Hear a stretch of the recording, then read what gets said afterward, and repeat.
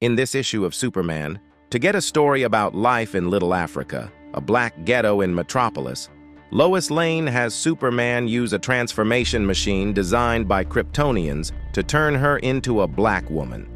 During her stay in Little Africa, she meets neighborhood activist Dave Stevens. Trying to save some kids, Dave is shot by drug dealers and saved by Superman and a blood transfusion from Lois Lane. When he awakens and sees she has become a white woman again, he accepts her sacrifice nonetheless with gratitude.